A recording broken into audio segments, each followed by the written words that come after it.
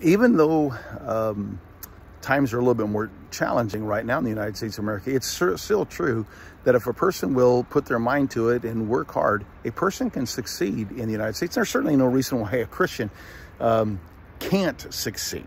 It's not unscriptural, and for a Christian to work hard and to succeed. There's nothing scripturally wrong with that. The Bible does say that the love of money is the root of all evil, but having money isn't necessarily an evil thing.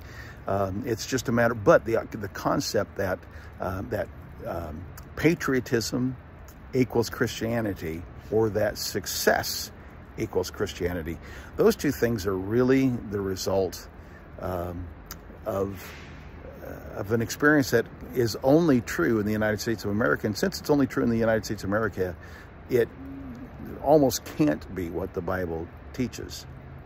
I think the Bible is very clear that we are strangers and pilgrims on this earth, that our treasures are to be laid up in heaven. And in fact, when we have our reward here, then we don't have a reward in heaven. And so that we are to set our affections on things above and not on the things of this earth.